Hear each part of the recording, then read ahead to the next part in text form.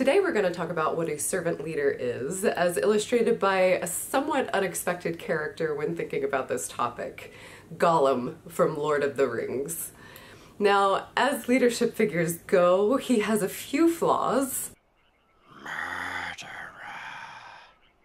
But just go with me here on the analogy for a little bit. Now, my favorite way to think of a servant leader is as a trail guide. In fact, the term servant leader was coined in the 1970s by Robert Greenleaf after he read a short novel wherein a godlike being in disguise comes down and accompanies a large group on a long journey. And while he accompanies this group, he does all of their menial chores, he keeps their spirits up, and he ultimately guides the way. Robert Greenleaf felt that leaders had a lot to learn about the way this celestial trail guide served and led his team. Unpacking this analogy a little bit further, if a servant leader is a trail guide, then a servant leader should have the following characteristics. Number 1, a servant leader serves first before anything else. This is a loaded statement, but serving first primarily entails A, removing impediments and obstacles to help others advance their work without hindrance. For example,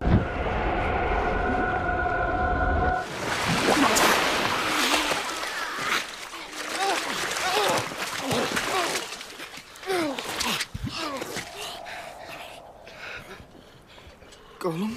Don't follow the lights. And B, enabling people to succeed by providing them with what they need for success, whether this be simple logistics, career advancement options, or rabbit for food. Ugh. Look! See what Smeagol finds? Number 2. A servant leader leads with strong vision and influences or persuades others to follow. In other words, a servant leader knows the way forward and brings others along for the ride. Come on, hobbits. Long ways to go yet. Smeagol will show you the way. Follow me. Creepiness and murderous intent aside, what you just witnessed is a key difference between traditional management as we think of it and servant leadership. A manager makes sure all of the cogs of the machine are working properly. A servant leader sets a clear mission, influences others to follow that mission, and sets guidelines so that he or she can trust employees to manage themselves. Moving along, number 3, a servant leader empathizes and accepts. This is the touchy-feely part. Greenleaf felt that to effectively earn trust, a servant leader should hold a non-judgmental awareness and understanding for what people are feeling and experiencing. Master?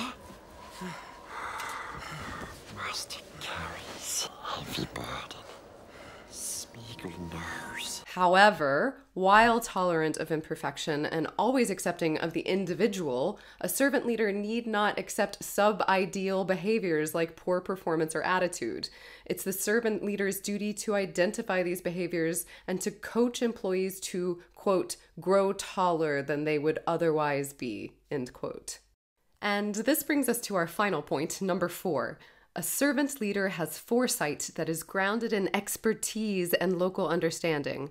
Servant leaders, like trail guides, are skilled and experienced. After all, none of us would want to follow a trail guide that had never actually been on a hike. A servant leader also understands the people, culture, and general landscape of the environment in which they lead. Similarly, our Gollum is an expert at traversing to and from Mordor and knows well the cultures, people, creatures, bogs, caves, paths, etc. along the way. I found it.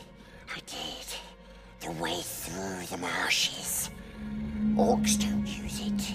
Orcs don't know it. They go round for miles and miles. Come quickly. Soft and quick as shadows we must be. It is this expertise that lends him foresight about the trail forward, and that compels Frodo and Sam to follow him, even though it's not that great of an idea. Servant leadership is an ever-increasingly popular concept in agile spaces because the characteristics of a servant leader ultimately empower and enable self-managing, cross-functional agile teams. It's very important as agile leaders that we think of ourselves less as managers and more as trail guides for our teams going forward. Thank you very much for tuning in, and we will see you next time.